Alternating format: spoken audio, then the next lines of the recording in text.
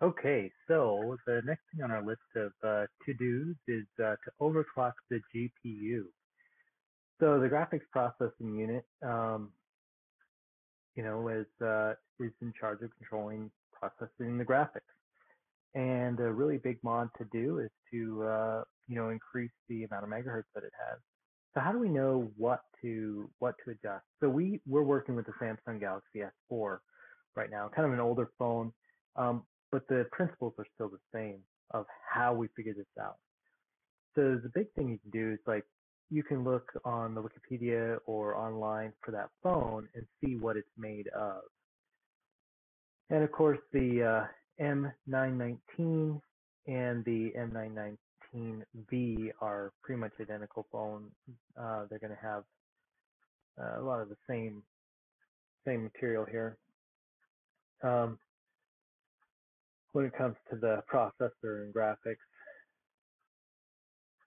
But so what we want to see is what system on chip is used and what CPU and what GPU is used in this phone. So here we have the M919 and the 919V, and we scroll down and we find that, yep, it's using a Qualcomm Snapdragon 600, the APQ8064AB. That's the system on a chip. And then we see, the V is the same variant using the same chip. And then for the GPU, we're using this Qualcomm Adreno 320. So if we bring up the wiki for that, what do we see? Well, as we scroll down to the 320, and there it is. And we see that as we scroll over to the right here, it was using Snapdragon S4 and the Pro, and it's MSM 8960T and APQ 8064. So these are important to remember. These are the numbers and letters and things that we're going to be looking for when we adjust our phone. I'll show you another way to look in the configuration files here in a little bit. You can also look up here you see like commit, so you can look up commits that other people have done. And by looking at those other commits, you can see, where you should head to work on your kernel. So a couple good ways to figure out what to work on. So we're just going to open up the architecture folder because we're going to be working on the architecture of the phone. We know that it's an ARM processor. So we go ARM. And then we see all of these folders. We have, Mach DaVinci and Mach Exynos and all these ones. And we need to figure out where we need to go to work on this phone. And here we have Mach-MSM. And remember, that was one of the things we saw, this MSM 8960. So that would be a good place to get started taking a look. And we see another number that we're looking for is this 8064AB. So we've got these numbers to work with.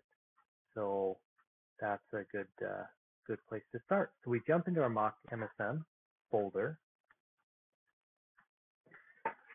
And there's several files in here, and a lot of them apply to a lot of different boards. But here we see this board, this 8064. We see different things. We see the Wi-Fi, the storage regulator, and this board is that 8064 board that we saw there, and that 8064AB board that we saw here. So it looks like we're definitely in the right place. Now it helps that I've already done this before, but I just want to show you how you can try to figure out to work on your own, phones or tablets.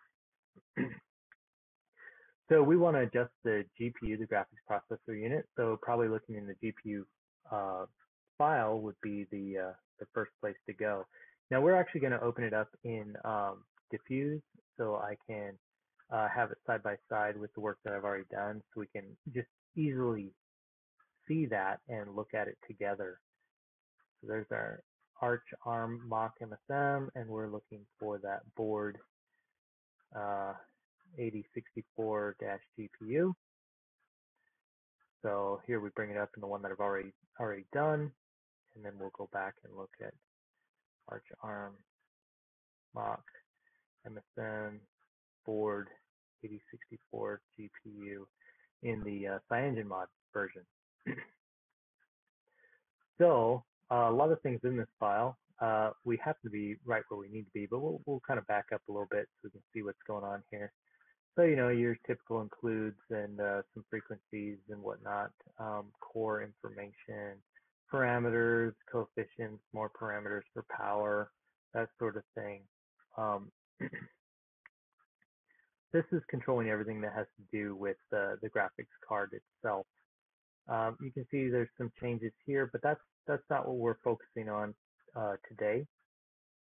And even some changes that were made here, but that again, not really what we're focusing on here. We're just looking at how do we overclock that GPU. So overclocking is, of course, inherently dangerous. So be careful with that. So what this function here does is it controls the power level, and it has these bus frequencies. So you have 0, 1, 2, 3, and 4. And that bus frequency then sets the GPU frequency. So the default is 400 megahertz processing power devoted to drawing the graphics. And so you can see there's actually quite a difference between the default and the one that I have over on the other side. And you see, here's the lower ranges, like that 0 is when it's sleeping, 1 is it's just starting, 2 is 200 megahertz, and 3 is 320 megahertz, and then 4 is 400 megahertz of power. So you can see that this one here, the default for 2 is 200, and 1 is 128. So 1 is the same between both, but 2 actually move up on mine, and then I essentially move everything up one step. So what we want to do is we want to change this GPU frequency from 400 megahertz to 487.5 megahertz, which would be about a 21% increase in our output, which is pretty significant. That's a huge amount of change there. Whenever you're doing changes like this, I recommend you start small. We could choose a lower number, like 450 megahertz change, and that wouldn't be quite as aggressive. And you would just test it out, see that it's working, and keep working your way slowly up to get to where you need to be. Typically, it would be a wise thing to do. Since I've already done this before, I know we can safely do this without blowing up our phone. And so we'll go ahead and set it to 487.5 megahertz. And we're not going to go through and change, each step. We're just going to overclock the top step. Now, the other thing we have to change is we see down here for this this power level, this maximum frequency that we can have, and this is for our APQ 8064AB. Remember, that's the board that we're using, and we want to set it to what we just made our settings to be. So this we know we're in the right place because it's this 8064, 8064, 8064, and then we see 8064AB. So we're definitely working in the right place here, and we need to set this to the maximum that we just made our stage 4 frequency. Otherwise, we won't be able to reach it. It'll have a little bit of a problem there and be limited to the stage 3 frequency, is I think what would happen in that case. So we saved that file there, but we're not quite done yet. So if you look at the commit that I did before, of course we changed that GPU frequency, but then we need to adjust what's called the clock. So just changing those frequencies doesn't fix everything. We need to add a clock frequency to the clock table for the GPU. And if you're not familiar with how kernels work and how processors work, this might be a little confusing, but just setting it here like we are and setting the maximum like we did, that's great. We've now enabled that, but we haven't told the kernel that it can use it. So the kernel can only use what's listed on its table. So it's kind of like having a new car in the garage, but nobody told you where the keys were, essentially. So we open this clock 8960 file, and we see that's what I did before, and how I knew to do that, because that's not 8960. The system on chip says 8064. How do we know to go to that 8960? And here we see that 8960 when we're looking at that Arduino 320. So that clued us in to that's where we need to be. So if we open that up, we're going to open up both the one that I did and the stock one here. We can compare them again side by side. We do a lot of that. Just makes it easier so I don't have to type it all out. Probably mess it up, but this way we can just look at the code. Now this code right here, this is not what we're here to change right now. That's very important, but that's for a future video, hopefully. So what we have here is the table, the clock frequency table for the 8064. You see this line is missing, and it's for the 8960AB and shared by the 8064. So we're just going to insert this line. How you read these tables, actually, it's kind of complicated, but it's saying that frequency is going to use this power level of 15, and then this 1 and this 2 designator, which apply to a different table. So a lot of information right here. And then as we scroll down a little bit, we see the F max for the 3D effects, for the graphics card, for the 8064AB, and then for the 8064 regular.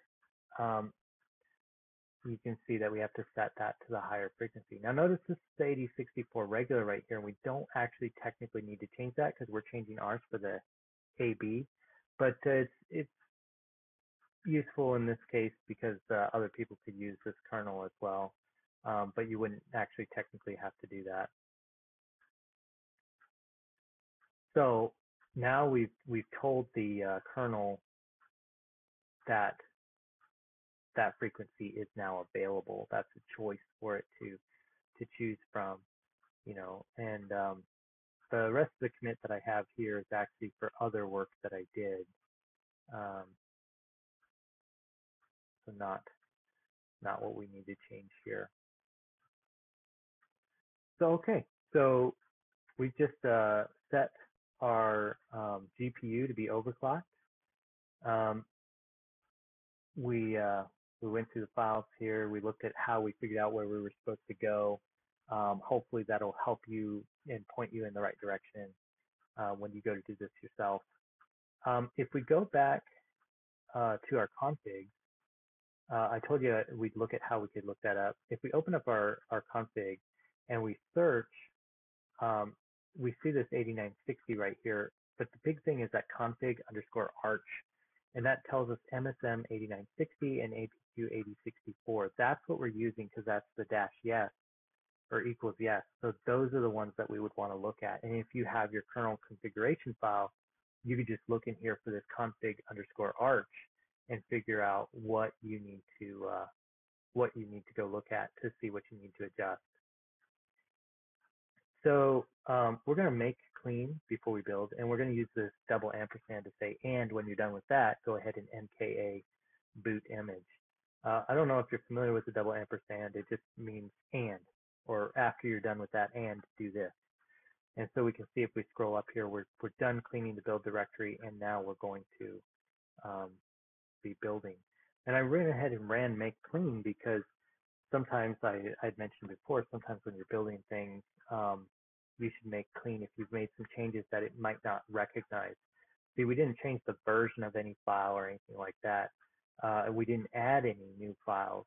So it may miss the fact that we've made a change here. So I like to make it clean and go ahead and build from a clean build. Unfortunately, that's going to take 4 to 6 minutes to complete, um, which isn't terrible, but hopefully doesn't get too boring for you. So again, we've made a change that doesn't necessarily mean it's going to work. Now, most likely it's going to build, but then you're going to have to test it out on your phone to make sure that it actually functions. One of the interesting things about building is that it's a lot of trial and error, and especially when you're overclocking, you really have to be careful. I recommend making very small adjustments at a time, or looking at work that other people have done, so you know kind of like what the max is that you could do. Um, you know, here we saw the maximums that we set it for.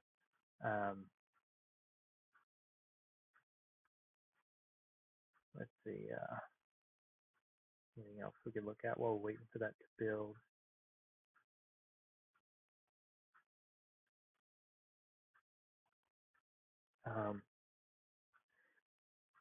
Open our GPU file again.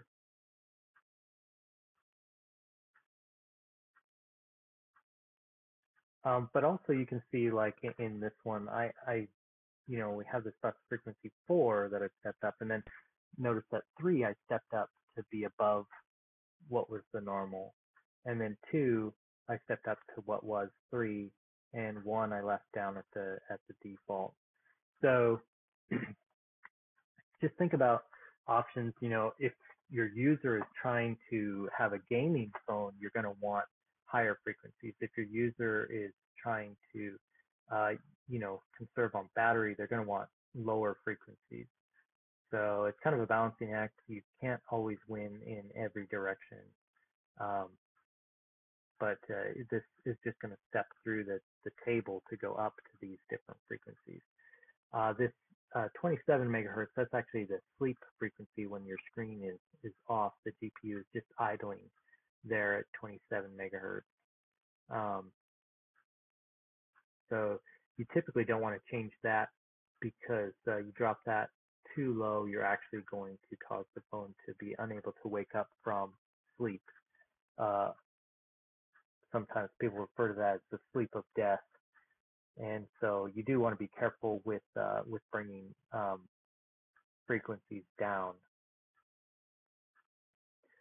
Typically, I don't like to limit the frequency that they can go down to, because usually with the application like Kernel Auditor, they can just choose a lower frequency as the maximum frequency. So for instance, in this case, they could choose 320 megahertz to be the maximum frequency that they are allowing, and not have to use that high frequency that I set. So a good practice is to, if you do overclock, add your overclock frequency, and then make sure the original frequency is in the table as well as a lower frequency bus frequency, so they can choose to just not use your overclocked frequency if they so desire. Most likely, if they installed your overclocked kernel, it's because they want the overclocked feature. Hopefully later we'll be able to talk about voltages and undervolting in particular. A lot of fun stuff that we can do there. But hopefully you found this to be informative. Again, this is not exactly what every kernel is going to look like, but it is just a generic idea of how you can figure out where you need to go and what you can look at to see what you need to change. So just be aware of that, and again, make small changes. Test, test, test before you release it out to other users. They might be a little less than forgiving if it works good on your phone, but really didn't work out well on everybody else's.